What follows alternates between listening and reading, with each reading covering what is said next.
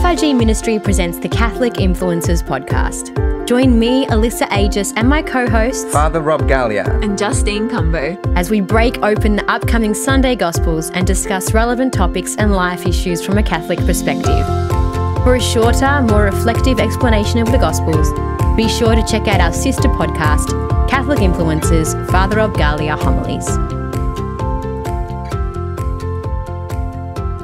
Welcome to the Catholic Influencers podcast once again. After the introduction that we just heard, where there is I'm always confused when we start this podcast. I don't know what to say. It's always awkward because actually the introduction says welcome to the Catholic Influencers podcast. As long as you say you're not Justine, that's that's fine. right. We're good. And how are you, Justine? Yeah, I'm doing good. Just, living my best life. Living my best life now. It's really cold. Yeah. Like we're in the middle of winter here. Yeah. Sometimes I think, Melbourne, if you're going to be this cold, can you just snow? That would be nice, eh? Maybe just for a week. But I'm scared it will ruin my plants. Snow. Your plants? My plants, What's my plants. Your plant? I'm sorry. Well, I like plants. I'm an avid gardener as long as I don't need to do any gardening. Right. So it's a low maintenance gardener. But I like colors. I like having red plants and I like having bright colored plants. It's for someone who wears black often. I'm really glad to hear there's some color in your life. Yes, there Here is. I am in a bright purple. My socks, for those of you, I don't know how flexible I am, but I want to put my feet up. I have socks. I always wear colorful socks. So I have black is what I usually wear, but and then my socks are always very colorful. You express yourself through your socks. I do. At least don't deprive me of color, but not give me some color in my socks, life. Okay. Anything but the socks. But it is a blessing this week. We have again we're going to explore the Word of God, the Gospel, but also. This week we have a very special saint. Now, for those of you who are overseas, you mightn't even have heard of this saint we're talking about this week. But for us, this is just a heads up. Our scripture this week is taken from Matthew. Is it Matthew? It is Matthew. Matthew 6, 25 to 34. Now, if you come from the States or you come from Indonesia or India or wherever you come from, this scripture might actually be different in your parish this weekend. Because ours is a Solemnity. Right. Because she's an Australian saint. She's an Aussie girl. Yeah. So, again, if this isn't the reading in your parish this weekend, I'm sure you're going to get a lot out of this anyway. It's just a very special bonus for you. Exactly. We understand. But also, there's never anything lost when we understand the Word of God. And we go deep into the Word of God. So I think let's begin by reading the scriptures, which you're going to talk for 1 second because I'm going to go again, get up and pick up my Bible from another room. I'm not going to lie. For the last 24 seconds of you talking, I was saying, there's no Bible on the table. Do I know it well enough? I don't know. So he's running in his socks. And that's a very dangerous thing to do in a house with floorboards. So if he doesn't come back, we'll know he's slipped. And he's back. Thank you so much. So we'll be reading from Matthew 6, 25 to 34. We are prepared. But we just You've never flicked through your Bible as fast as right now. So Matthew 6. 25 to 34. I'm going to hand this to Justine. And we're going to go from 25. Matthew 6. He's leading me astray. He's pointed to the wrong thing. It's about murder. Excuse me. Just because I said the thing about the plants. Beautiful. So if you'd like to turn to your own Bibles, Matthew 6, 25 to 34. Therefore I tell you, do not worry about your life, what you will eat or drink, or about your body, what you will wear. Is life not more than food, and the body more than clothes? Look at the birds of the air. They do not sow or reap or store away in barns, and yet your heavenly Father feeds them. Are you not much more valuable than they? Can any one of you, by worrying, add a single hour to your life? And why do you worry about your clothes? See how the flowers of the field grow? They do not labor or spin. Yet I tell you that not even Solomon in all his splendor was dressed like one of these. If that is how God clothes the grass of the field, which is here today and tomorrow is thrown into the fire, will he not much more clothe you, you of little faith? So do not worry, saying, what shall we eat, or what shall we drink, or what shall we wear? For the pagans run after all these things, and your heavenly Father knows that you need them. But seek first the kingdom and his righteousness, and all these things will be given to you as well. Therefore, do not worry about tomorrow, for tomorrow will worry about itself. Each day has enough trouble of its own. Sheesh. Do not worry. Yeah, it's easier said than done. I reckon. And this was a big little smack in the face doing my study for this, because I am a worrywart. Yeah. I have so many grey hairs that can testify to my worry. I can't see any grey hairs. Yeah, there's a spray. It's a colour spray. Spray the grey away. But it was really great to unpack this, and I think it really enriched my my personal life. There's a lot of worrying going on. There is a lot of worrying, and I think it's a natural thing for us to do, to worry about things and to be anxious about things. But there's also different levels of worry. It's okay to worry, but not to worry to the point where you lose your joy. This is where it becomes a problem. Yeah. And the word that Jesus is using in this scriptural verse, he's not telling us not to be concerned about our lives. He's not telling us not to look after ourselves and to be reckless, but he's forbidding, and I use the word forbidding not lightly. He's commanding these people not to merimnan is the word. So, sorry, can you say that again, please? Merimnan. Wow. So merimnan is the word, is to worry anxiously. Don't worry anxiously. Don't lose sleep over your life and the things that you have to do. You see, the work you do, the life you live, the leisure you have, the property you own, the things you have are never ever as important as your peace and as your joy. So he's saying, just fight for your joy. Do whatever it takes to maintain joy.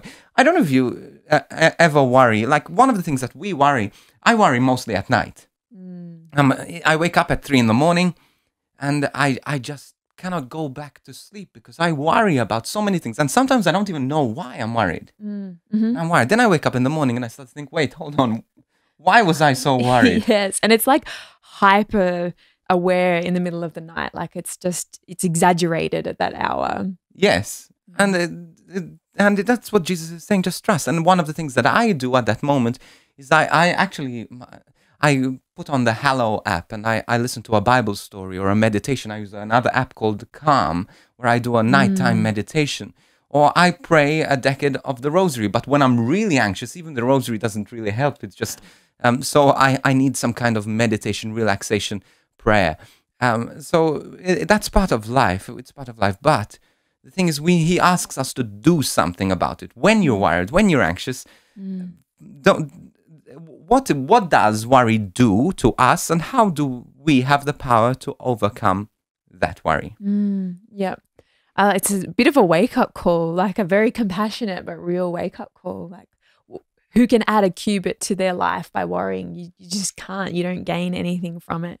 Yes. So I think it's interesting that I was reading that. I think it's who can add a cubit to their height.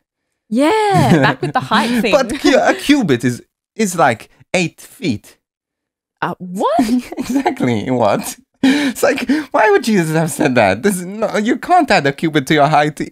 Maybe that's the point. Like, well, anyway, you can't. But Jesus used to speak often in the superlative, like the almost exaggerated. That, like, it's difficult. It's easier for a camel to go through the eye of a needle. That's superlative, exaggerated, and like speaking to people like me who have really little brains, and we need some exaggeration to get it. Like, I understand that. Good point. So it's just saying, like, you can't add a day to your life. You can't add days to your life. And actually, anyway, we'll talk a little bit about this. But worry acts and works against what we're worried about. We'll talk a little bit about that. Totally. But I think there's different types of anxiety and worry. And this is what's one thing I want to acknowledge as well that Jesus is talking about here. He's talking about worry and concern and sort of too much care, too much care for and holding on too tightly to the things of this world. When we hold on too tightly, then our hands are too preoccupied to hold on to what is most important. Seek ye first the kingdom of God. So let's talk about a few points. First of all, what worry does. And then we're going to give a few tips of how Jesus said we can deal with that worry and sort of let go of that worry. Great. Well, the first thing that struck me was that worry can make your faith little. Like, to use the words of this scripture, worry can diminish and weaken your faith. And for some reason, that had never really occurred to me. I thought worry can affect you mentally, can affect you physically, but can actually affect your faith. And so, yeah, this really resonated with me yesterday. And so in the passage, Jesus says to this audience that they had little faith. And I was kind of just imagining, you know, those who had started to follow Jesus, it was pretty radical at that time. They had really had their moment with Jesus and had left everything behind, like family, security, food, clothes, and they're on the road, and, you know, a couple of days pass and a couple of weeks pass, and then, oh gosh, like maybe the worry started to set in, like, did I do the right thing? Like, if we continue to follow Jesus, like, will our needs really continue to be met?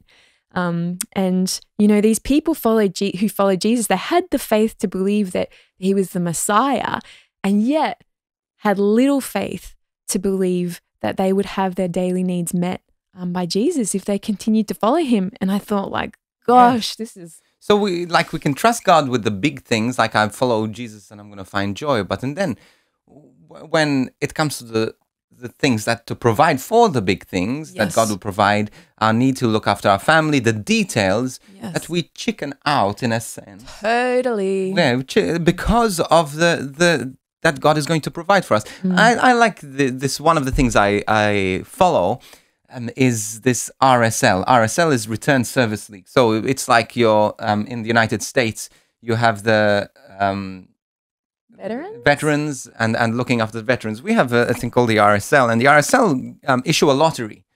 Now, the way the lottery works is that you usually win not money, but you win a house, or you win just casually. Not money, just a house. But it's not a nice house. It's like a $5 million house. Like over get me some of these tickets. Coast. Where can I get my RSL tickets? It's like overlooking the Gold Coast, which is like our Miami. You know, like this beautiful place overlooking the ocean. A $5 million apartment. And I started to think, there's no way I'm even going to play that lottery, because I couldn't even afford to keep that house. You know, there's no way if I win the lottery, there's no way I'm going to be able to pay my flight to be able to go and I mean, live I'll have in the house. It'll be empty because I won't be there. Yeah, so what's the point? And then I have to all the hassle. I have to hire someone to look after the house for me. I have to find an agent to do this. If I want to sell it, I'm going to have to find a real estate agent. And so there's this big thing that you're called to, this big gift. But then you start to worry about the little things. Yeah. So what do the RSL do? The RSL sort of think about that. They provide for that also. So it's not only the house you win, but you also win a year's rates paid, all paid for 1 year. Okay, this allows you to establish your feet. But also, not only that, they will give you and provide for free and commission free the estate agent. So if you want to sell it, you will get the money without the commission. Also, they will provide someone to help you rent it if you will rent it for free. So they will provide. But not only that. Are you a sales rep? Wait, there's more. And they will give you 50,000. Say if you buy a $50 ticket, they will give you $50,000 worth of gold. If you buy an $80 ticket, you will get $80,000 worth of gold. If you win. Not if you just buy the ticket. Yeah, so they provide the cash for to be able to keep that property. So even if you could never afford it, you couldn't. Now you can if you win the lottery. Now, why am I saying this? Not to endorse the RSL and the lottery, even though now even I want a ticket. I'm Googling it under the table right now. Yeah, mind you have to be Australian to even do it. But the thing is, this is how God works. God gives us, he says, look, follow me, come follow me, this big thing, this big mansion, and I'm going to give you sort of just I'll give you a life full of joy. But then we follow Jesus and we think, oh, wait, but I have to go and bury my father. I have to do this. And there's no way I can't follow. What will people think of me? What will people do? And we start to worry about these things. And he says, wait, I'll provide for that also.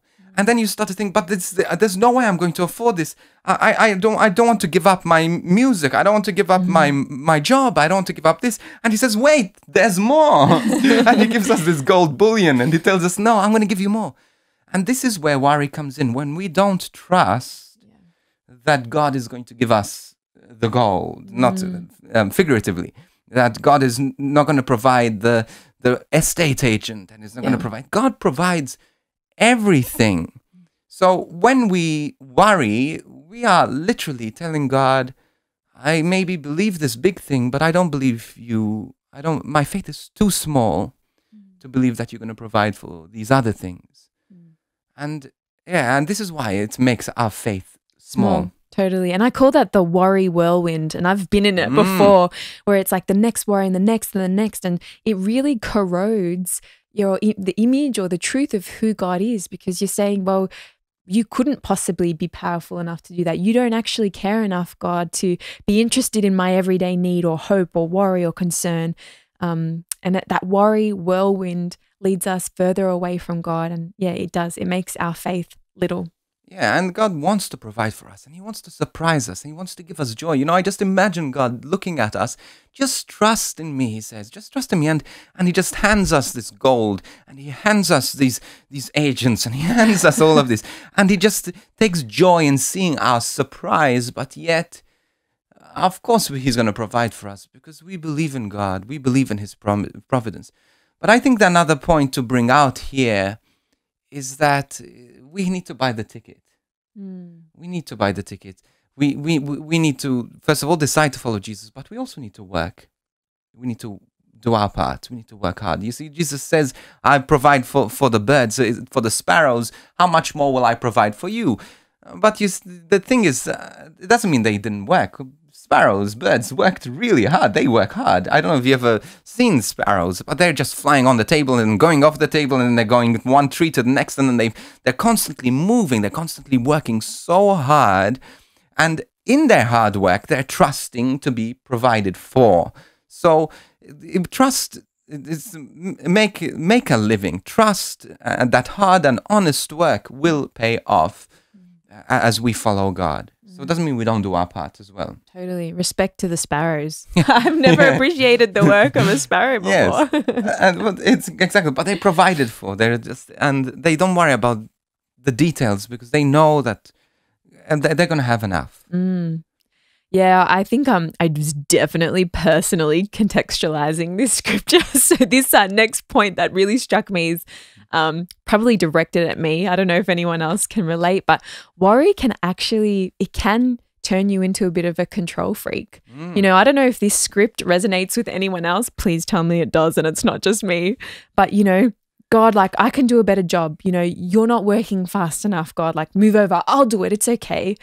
God, will this situation really work out for my good? Or are you really on my side? Are you going to hold it out? Have you forgotten me? Do you actually see my hurt, God? Instead of trusting God, we take over. We get our big butts in the way. Yes. And we take control because we don't ultimately trust him. And as I was kind of reflecting on that, it took me back to Genesis, to the Garden of Eden. And I think this is where this worry stems from. It stems from the doubt that was planted in the Garden of Eden by Satan. Satan, who wants us to doubt God's truest character, that he is good, that he's a God who is faithful to his promises, a God who says he means what he says and he does what he says he will, because that's who God is. And Satan wants us to doubt that God is trustworthy. So that leads to worry. And so we want to take control. I do that all the time. And for me, it's not necessarily with food or clothes, but man, I worry about my relationships. I worry about my job. I worry about difficult life situations, how they might turn out, how I want them to turn out. I worry about my future. And then I make the mistake of taking control. I like to play the role of God in my life. Yes. The biggest mistake, like the biggest lesson I've learned is that I suck at being God. Like I am not God, and thank God that I am not God. Yes. Like, thank God that He is, and He is holding our lives. Like He is the most qualified person to be in control of our lives. He knows how to do it, and He doesn't control our lives by being a tyrant. He controls our life by tenderly holding on to what's important to us. Wow, yeah. Tenderly holding on to what worries you. And in His hands, it takes on meaning, In His hands, God can bring about good for those who love Him. Exactly. Yeah. And it's sort of God saying, just mind your own business. Let me be God. Okay? I like it when God's in control. And when we take God's business and that's where we're disordered. We're in a place where we're doing what we're not called to do. And that's where extra stress, extra anxiety comes. And God tells us, just stop, mind your own business. Let me be God. Seek me and I will look after that. Yeah. And so we waste so much energy. We waste so much, and including myself. And as we said at the very beginning, it's easier said than done. But we waste so much energy and we lose so much joy when we don't trust God. Oh man, 100%. We just need to just throw our hands in the air and just say, Lord, in your hands. Yeah. You be in control. You are in control. Mm-hmm. Totally. It was really interesting reading through the, I suppose, the study side of it. And I just thought, like, in a sense, I have to be really careful reading a scripture like this. You're kind of saying this along the lines of we've got to work with God. Yes. And not just demand that, oh, God, like you said, the Father knows your needs and He will provide. So like, where you at? Like, where's the thing that I wanted, or, the answer to this desire that I had? I think we live in such an instant gratification time where it's like, all right, God, like if you haven't shown up on my watch and haven't given me what I want, then what are you doing? Then you've forgotten me. But that's not the way God works. God's care and His providence, it's a process. Yes. It's not a quick fix. He's not into quick fixes, because quick fixes break. Yes. You tried to fix your door Yeah. and it broke and it's stuffed forever. But God is into tenderly taking proper care of your life, proper care of what's important to you. He hears it. And He doesn't want to rush that process. And it can be so hard. Like I say that, but far out. It is hard when you feel like you're sitting in a bit of a waiting room of God's providence, of God's promise. It can be uncomfortable. It can be frustrating when you're waiting out for God. Like, God, you said you'd take care of me. Like, God, I'm still hurting. Like, aren't you going to fix this situation? And the temptation is to worry. The temptation is to control. The temptation is to get up and leave. But, God's plan doesn't work on a 5-second time frame. Yes. It's so unrealistic. It's a process, and it requires like a real gutsy trust. And I think we live in a world where we're promised quick and easy fixes, like 5-step process to lose weight. You can get fit and strong. Get fit and strong, at the gym, like a 12-week program, and then all of a sudden and we're conditioned this way. And well, if you take it this way, if you want to build strength and enduring muscle, and you want to build enduring health of body, mind, and soul, it takes a lot of work. It takes a lot of effort. Justine, I love the image you gave of waiting in the waiting room of God. And sometimes, yes, part of the growth is the waiting. The waiting is not wasted.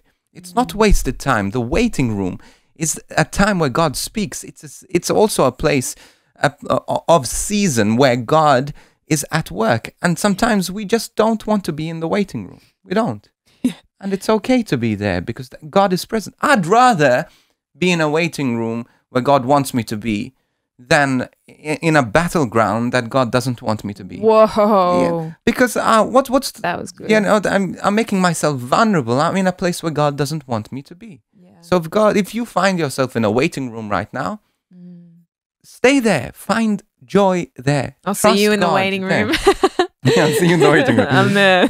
Nah. Yes. That's powerful. But don't be afraid of these places where you're waiting. And I always love the image of this is what it is. It's a wrestle. It's a battle with God. And don't be afraid to wrestle. Don't be afraid to question. Don't be afraid to doubt. Don't be afraid to be dissatisfied. Yeah. Now, satisfaction, that's a beautiful thing. Dissatisfaction is a beautiful thing. Doesn't mean you can't find joy in your dissatisfaction, though, in your discomfort. Yeah, and I think that, if you're someone who has a really peachy clean idea of what it is to be a Christian, that's really challenging. But real life isn't peachy clean. Like, God wasn't about peachy clean. He went to the cross. That's right. And that was hard. And so he can handle us being real with him in the waiting room. Absolutely. There's crying babies in there, Yes.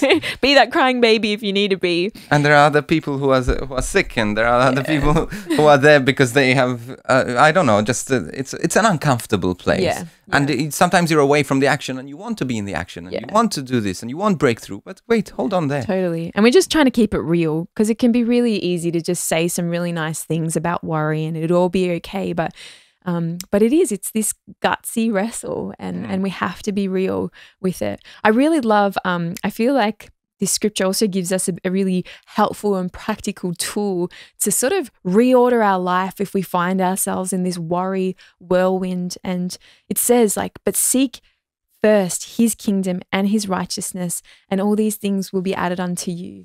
And I love that, because what that really says to me is, Justine, put God back in the center of your life. Seek him, seek his kingdom first in the center of your life, and then everything else will find its rightful place. Don't put worry center stage. Don't put your control center stage. Put God center stage in your life. And if the things that you so desire, or if you're so worried about, if they're meant to be, will just fall in their rightful place, because he's a good God. He actually cares about you. And we don't need to be afraid about that.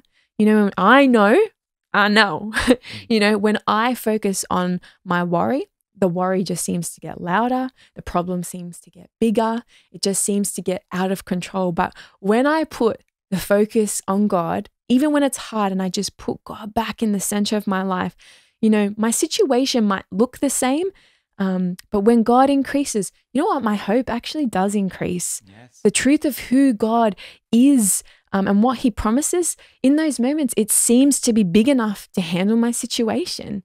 So putting God first, man, it's the way to go. Yes, and when you put God first as well, it's just such a relief. Wow. Because you think oh my goodness, why did I carry all of this time? Seek ye first the kingdom of God. What is the kingdom of God? The kingdom of God is not to evangelize. The kingdom of God is seek to shut up and let God be king. Stop trying to be king or queen. I love that. Yeah. Be in a place where God is king. Seek that God will be in control, the one to provide for you, the one to give for you. And another thing as well, so that's number one weapon for worry. One, seek ye first the kingdom of God. Weapons for worry, love it. And the second thing is to live one day at a time. Don't live for your financial freedom. Don't live for the weekend. Don't live for your retirement. Don't live for your breakthrough. Don't live for tomorrow. Live now, in that waiting room, in that battleground, in that place of preparation. Live to find joy for today. Because you see, if you're going to live until you're financially stable, you're going to live until, okay, I have a portfolio that allows me to retire, then you're missing out the best days of your life, the best time of your life, which is now. And so it's about living for now. You see what happens when you put two preachers in a room? It's like we're preaching. Two Maltese preachers. Danger, get out. Okay, so we're going to hear a quick word from our ministry partner. The production of this podcast would not be possible without the support of our donors and ministry partners. If you've been blessed by this podcast, please consider supporting this ministry financially by making a one-off donation or becoming an FRG ministry partner from just $5 per month, as well as enabling FRG ministry to impact hearts across the world through the creation of online resources and outreach programs. As an FRG ministry partner, you will have access to our rewards program, where you can receive exclusive benefits and content to help you continue to grow in your relationship with Jesus. For more information about becoming an FRG Ministry partner, head to frgministry.com/donate. Mystery box. The mystery box. This is my favourite box. It's my turn. We've upgraded the box. I'm a bit sad. I liked the random camera box with many lids. I know this. No, this is only one lid. Okay. Okay, so here it is. This week I had to choose. So the game of this game is that Justine, or the person who prepares it, has to give the box to the other person, and inside there's a mystery item, an item which is not obvious. This week it's an easy one. I really wished it was difficult. The denture bath, I still think it's up there on the most random so far. Well, it's a good one. And last week's I guessed pretty quickly. Yeah. But this week's I'm gonna hand over to you. In your box. No, I'm kidding. And so Justine has to guess what it is, and she's going to describe it to us. I don't know how to handle one lid. Okay, I'll hold the bottom. Easy. It's one of those suction ones, though. There's too much air. Okay, I'm gonna I think this is one of those wedding boxes. This is like a birthday present I never wanted. This is fantastic. Wow. So describe what you have there. Well, what we have here is a piece of cloth that's been...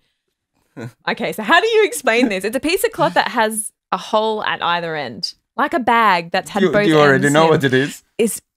I mean, I come from a real woggy household. No, woggy household. Explain that.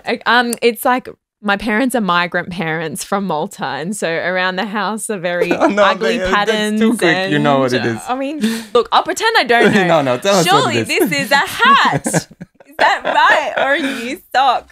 Is this what you hold toilet paper in? No. What?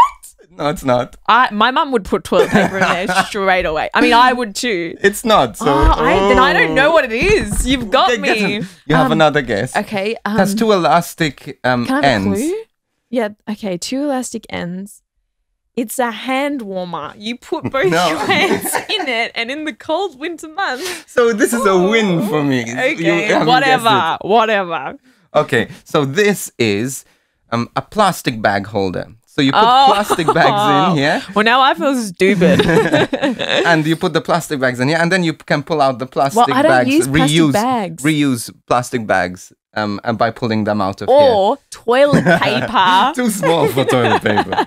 No, all right, that's great. Now you can use that. Yeah, we'll put it in the raffle. But I think the elastic's broken here. We're a little bit too That's what you get for too enthusiastic about guessing. I sabotaged your mystery item. That's a win for me. No. All right, enjoy your win. Enjoy your win, plastic bag holder man. So let's hear from this week's Saint. 3, 2, 1. It's Saint for picture. Who is it this week? It was very you kind of left us in a bit of suspense earlier. Well, this week is Saint Mary of the Cross MacKillop. For those of you who haven't heard of Mary MacKillop, she is Australia's only saint? Yes, I think so. Only first saint. So it's a big deal for us. Totally. And it's her feast day this week. So coming up on August 8th. August 8th. But she was canonized on October 17th in 2010. And I remember that because it was only 2 weeks before my ordination. And I was in Malta, and all of these tens of thousands of Australians were in Italy, in Rome, for the canonization. And my parents and everyone else was very impressed because we had hundreds of Australians at my ordination. And they all thought that they came to Europe just for my ordination. No, Rome is literally, what, a 40-minute flight? No, a bit longer. But I mean, you're special, but you're not that special. Exactly. So I had a lot of people who came straight after the canonization to my ordination. They used to say, we're going to Father Rob's canonization and Mary MacKillop's ordination. But it's the other way around. But this is, so she's she's an Australian saint. She loved the poor. Tell us a little bit more about her. Yeah, so she established a religious order, the Sisters of St. Joseph, and that their order was specifically committed to serving the poor, so to going exactly where the need was. And I kind of shared that she was my favorite saint in my intro video, because I loved that she actually just went where the need was. And so there are locations all around the city of Melbourne where Mary MacKillop actually established things like a providence. She established a Providence in the middle of a red light district. And lots of people were a bit scandalized by that because they're like, why would you go there? You're sisters. And she said, why wouldn't we go here? This is where the need is. And she set up a baby's home, so for mothers who fell pregnant outside of marriage. So that's in one of an inner city suburb in Melbourne. And they're still open? No, it's now a school. It's based on a school property. But what I loved about her order is that they were quite kind of progressive. Yeah. I was going to say revolutionary, but progressive, because they were just committed to taking the love of Jesus where the burning needs were. Yes. You know, in the messy middles of life. And this was not long ago. Like, she died in 1909. And so, like, there's a lot of, like, the pilgrimages in Australia, there's a lot of feasts, there's a lot of things that commemorate her life. But one thing I love about Mary MacKillop was that she wasn't liked by the hierarchy of the church. In fact, she was excommunicated. You know what that even means? No, but I do. I'm sure you know what excommunicated means. But you'll explain it way better. No, excommunicated means You're that you were kicked out. dismissed. Yeah, they were kicked out by the church. The church said, no, this is a heretic, so you're no longer part of the church. Anathema sint, which means literally you cannot receive communion, you cannot be part of the church, you cannot preach, you cannot minister. But Mary MacKillop kept focusing on the poor, kept loving those people in the red light district, kept looking after the kids, kept doing her work, while all of the hierarchy kept barking and shouting and barking. She continued to love. To clarify, she actually went to Rome and they retracted the excommunication. So just for the record. Yes, exactly. So it was a personal, not vendetta, but it was a personal misunderstanding between the bishop, the local bishop, and her. And so, but she continued to love and continued to follow her conscience. And this is the thing, that sometimes people disagree with us. The biggest opposition even we can get is usually from people within the church who don't understand our heart and our desire to serve others. So this is why I love her, because she just kept focusing on souls, kept focusing on the love of Jesus, even when the opposition was so loud. Famous quote. Yeah, well, we both wrote the same quote. Well, that's her most famous quote. Well, it is true. I mean, I know another one. Do you know another one? I know another one because I went to it's a Josephite affiliated school. So every year we had a MacKillop theme. I can only remember two. Tell us the one I didn't mention first. We are but travelers here. I've heard that. Which is really great because my mum always says, like, we're not made for earth, like we're made for heaven. So remember that your life here. A friend of mine who has temporary. it tattooed on their. Oh, sweet. We are but travelers here. But the quote that we were talking about, that we both chose, is what? Never see a need without doing something about it. Oof. That's I really struggled with that quote. That's like for a long time. 3 full-time jobs. Yeah, like never see a need without doing something about it. And I think that was something that could lead to burnout. But I think this is the concept of it is so beautiful that don't be still. Don't wait for somebody else to do it. Don't wait for the right time for it to happen. Now live today and serve the poor today and care for those who are in need today. Yeah, love it. So let's hear from our sponsors. Our courses ad. FRG Ministry presents our new online course subscription package. As a member, you will receive digital on-demand access to FRG Ministry's growing library of online courses. FRG Ministry online courses cover teaching, devotional, and practical elements of the Catholic faith to help individuals, teachers, students, and parishes across the world grow in their faith and understanding of the Catholic Church and their relationship with Jesus Christ. Current titles include Knowing Mary, School of Prayer, Pentecost and the Holy Spirit, Introduction to the Bible, and more, with new courses being added regularly. All courses include high-definition videos with expert and engaging speakers, testimonies from everyday Catholics, and downloadable content including interactive PDF guides, prayer cards, and phone wallpapers. Online courses from FRG Ministry are also accredited for professional development for Catholic education staff in Australia. For more information about enrolment and subscription options, head to courses.frgministry.com/subscription. Topic of the week. Interesting topic. Connected topic. How can faith help us manage anxiety. Oof, it's a good one. Worry. It's a good Is there a one. difference between anxiety and worry? I don't know, Father Rob. You tell me. I know, this is a definition thing. I think worry, yeah, I think they're very well connected. I struggle with anxiety. I think anxiety is a big thing in my life. I've had to learn to deal with it. I've had to battle with it since I was a teenager, since I was 14.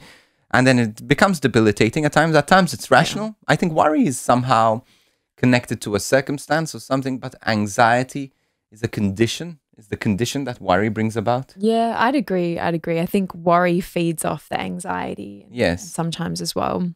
So let's talk about, as Christians, first of all, did you ever feel anxiety? Do you ever go through anxiety? I do. I think it's kind of funny that they got the two anxious people to be on this podcast. God is really awesome at humbling. But yeah, I actually do struggle with anxiety. Yeah. And like I confessed, this is confessions at the start, I am a bit of a worrywart. And it can be really overwhelming, and sometimes it's not as easy just to say I'll get over it and don't worry. Like sometimes that anxiety can be heavy and really real for people. Yeah. So I really do believe that faith can help us manage anxiety, especially because grace builds upon nature. Exactly. And I think that's what you just said. It's about managing our anxiety, managing our worry. First of all, I'd like to say this, that just because you are a Christian, just because you love Jesus, just because you have a relationship with Jesus and you're part of the church and you're in good standing with the church and you might be a saint, it doesn't exempt you from worry and anxiety. 365 times Jesus deals with the words. He says in the scripture, do not worry, do not be anxious about tomorrow, do not worry. And it just one for every day of the year, of course. And so this, because he knew that Christians would worry. He knew that his followers would be anxious. But let's be practical here. I want to be practical. How does a Catholic, a Christian, deal with anxiety? Now, there are certain things that we're going to mention that anyone can deal with, but some certain advantages that we have as Christians and Catholics. Let's go through some of the points. Great. Well, I think that the first thing I thought of is actually what I try to do is to read the Word of God. Now, this isn't the only solution to anxiety, but it is one way that our faith can help. And I think that God purposely put his word into words and in a book so that we have this reference point. Whenever we freak out, whenever we worry, whenever life gets too much, that we can open this and be reminded of truth. But not only that, it's not just a normal book, that we know, and in Hebrews it says that his word is alive and active. It does something. It's effective. It changes something when we allow it. We read the word, but it's almost like God reads us through his word as well. And there have been so many times, especially when I'm anxious, and I've been doing this a lot lately, where I've picked my particular passages and I read it and I find enough peace for that moment. It's not this quick fix, but just for that moment, enough peace, or it's like it's spoken to me. So I don't know if you want to do this, but I've put tabs in my Bible, Matthew 6:25 to 34. So this reading is tabbed in my Bible. Philippians 4:6-7 is tabbed, and the armor of God in Ephesians is tabbed. Every day I read them. So Ephesians 6:10-18. So those are three things that are worth highlighting, and they talk about anxiety and they talk about trusting in God. Yes. So can you repeat them again so people can write them? So today's scripture that we've just gone through, so Matthew 6:25 to 34. Then you've got Philippians 4:6-7. And then lastly, Ephesians 6:10-18. Go and tab them in your Bible. And every morning it takes 5 minutes, but be still and read those. Beautiful. And I think another thing that a Catholic, a Christian can have is prayer. Speaking to God about it. Talk to God about your anxiety. Meditate. Meditation is so important. Breathing exercises. And I'm not talking about doing a mantra or focusing on.